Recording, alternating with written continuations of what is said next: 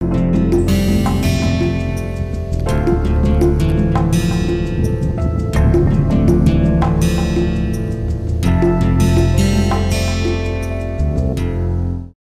the previous lecture, I introduced the concept of momentum and indicated how this conservation principle can make it easier to handle certain mechanics problems.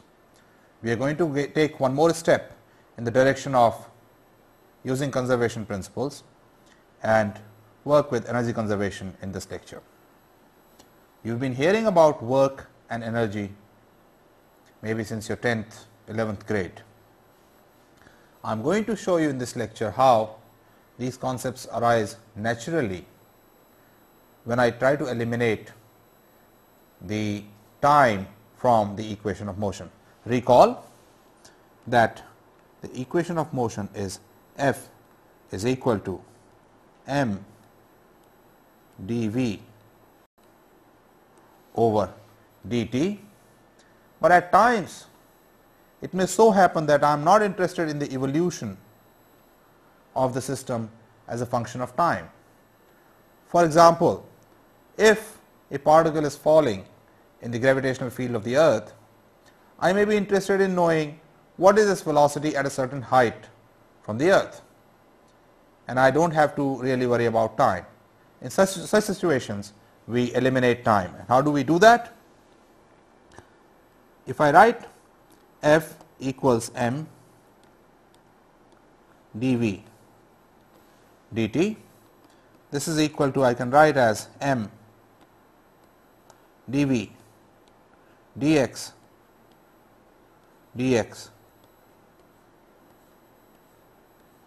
dt.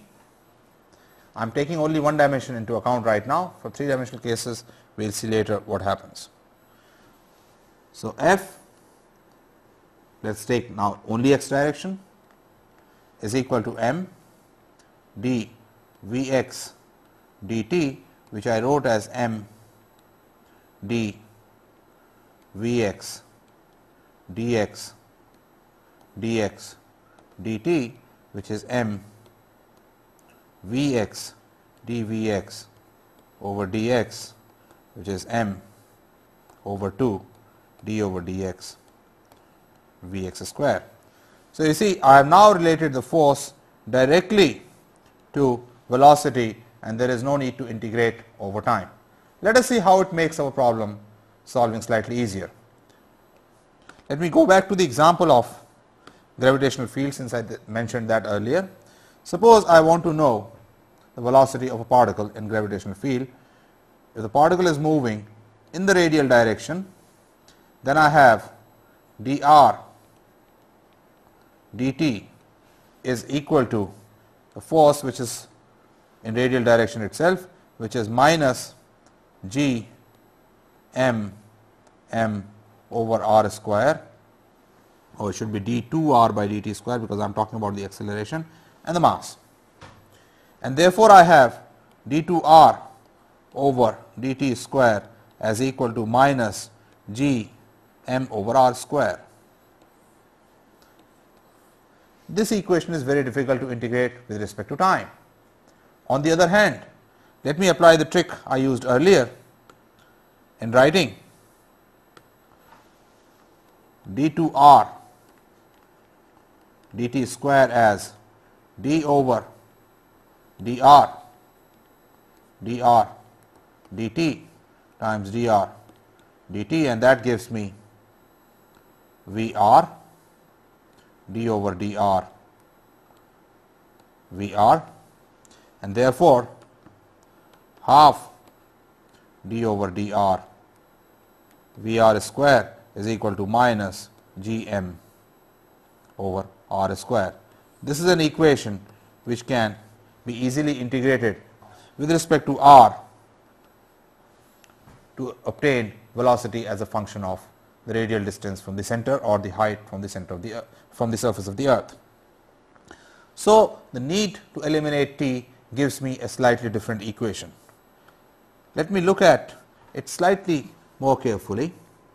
So, I had written earlier f(x) equals m d Vx over dt, and by transforming this into the form d over dx Vx dx over dt, I got that Fx is equal to 1/2 m d over dx Vx square.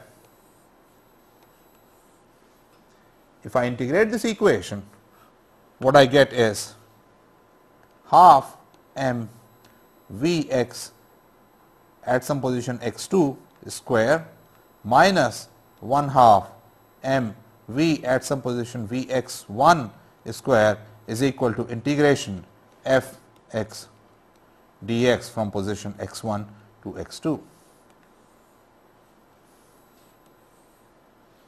Let us now interpret this equation. I am going to call this Fx dx, the work done by the force. I am going to call this quantity 1/2 mv square the kinetic energy of the particle. So, what it tells me is that the change in kinetic energy is equal to the work done by a force. Not only have I defined the work and kinetic energy for you, I have also obtained a relationship between the two, in that the change in the kinetic energy of a particle is going to be equal to the work done by a force on it. Although I have taken a one-dimensional example, I will now generalize to a three-dimensional example. This is a statement in one dimension of the work energy theorem, which we use in solving mechanics problems again and again. Let us see now if I can generalize it to three dimensions. So, work done I had written as Fx dx in one dimension. In three dimensions, the work done is going to be the force taken a dot product with dl integrated from point 1 to point 2. Let me explain this. Suppose a particle is moving from one position to some other position, from 1 to 2. I can break this path into small segments of dl each, and for each segment I calculate the work done, which is equal to the force in the direction of that segment times the length of that segment, and integrate. So, that gives me the work done by this force. Notice that I have to then know as to which path I am going over. So, this is the work done. Let us see if this can be related to the change in the energy or kinetic energy of the system. So, work which is equal to F dot dl can be written as m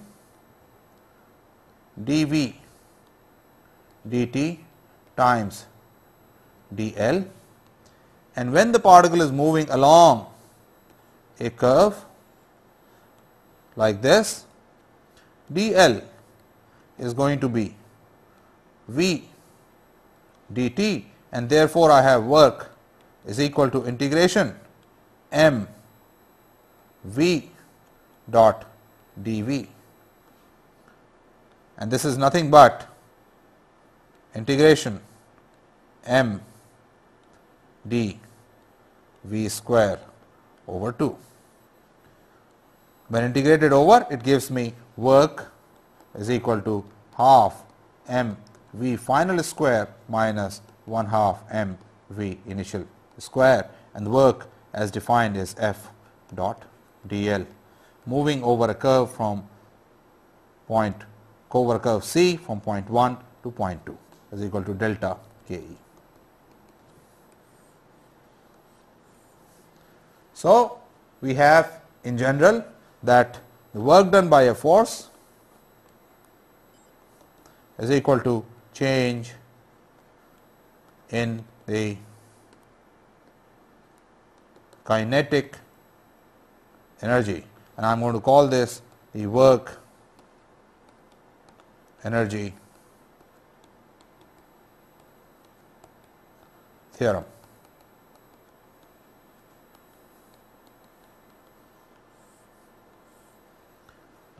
I emphasize again, when I calculate the work done, it is the work done by the force.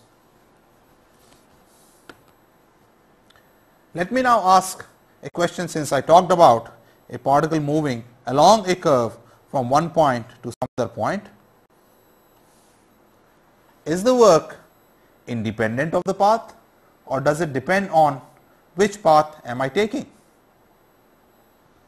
So, if I calculate F dot dl from point 1 to point 2, is it the same whether I take this path or some other path or third path, or is it different? In general, the answer is that it could be different. The most simple example for this is the frictional force.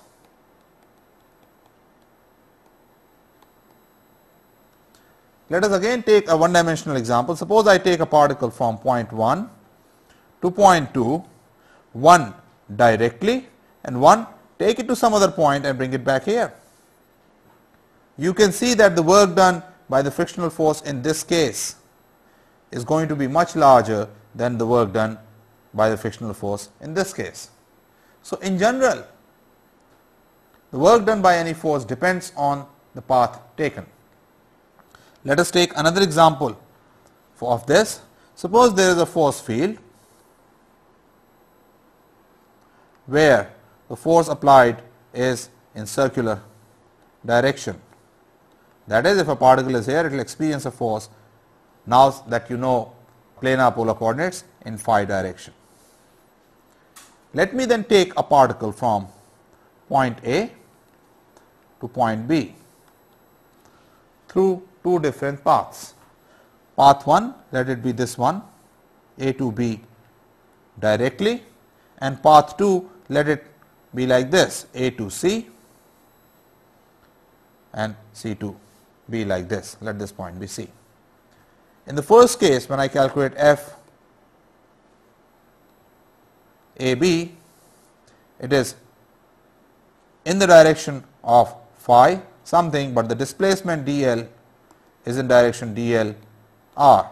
So, F dot dl is 0, and therefore, work done A to B is equal to 0.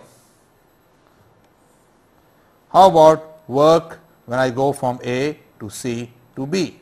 This is going to be work from A to C plus work from C to B. Work from A to C is like work from A to B, therefore 0, but this is not, because here the displacement and the force both are in phi direction. In fact, if F depends only on the radial distance, then work ACB is going to be the force at radius r times pi over 2 r, which is non-zero. So, if the particle moves in this force field from A to B through this path, by work energy theorem is going to have a kinetic energy at this point. On the other hand, if it moves along this point, there is going to be no change in the kinetic energy. So, this is another example of the force field where the work depends on the path taken. Let us see what happens if the work done is path independent. So, we have seen two examples of cases where the work depends on the path taken, but there are many forces in nature for which the work done is path independent. That is, no matter which path I take, whether I go from 1 to 2 along this path or this path or this path, the work done from 1 to 2 is going to be independent of path. An example of this is the gravitational field, the work done when two charges move due to their Coulomb interaction. In this case, if I go from 1 to 2 and come back via other path from 2 to 1, work done, since their magnitudes are equal, is going to be positive in one direction, negative in the other direction, and therefore in a closed path, work done is 0. So we have seen two cases. In one case, the work may depend on path, in the other case, work may not depend on path. For the cases where work is path dependent are known as non-conservative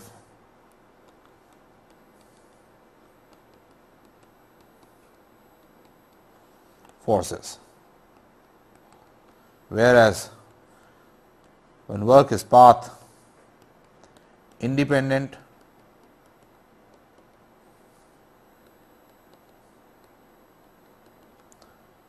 these forces are known as conservative forces.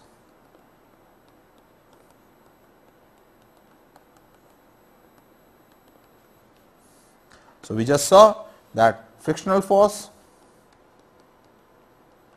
is non-conservative.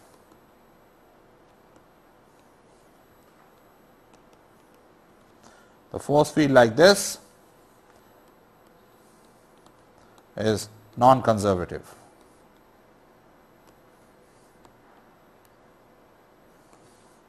Gravitational force is conservative. These are important concepts. There are certain things I can do for conservative forces which I can't do for non-conservative forces, and that is precisely why I define these two classes. You will see later in your course in electromagnetism that this kind of E field or force field arises when magnetic field changes with respect to time.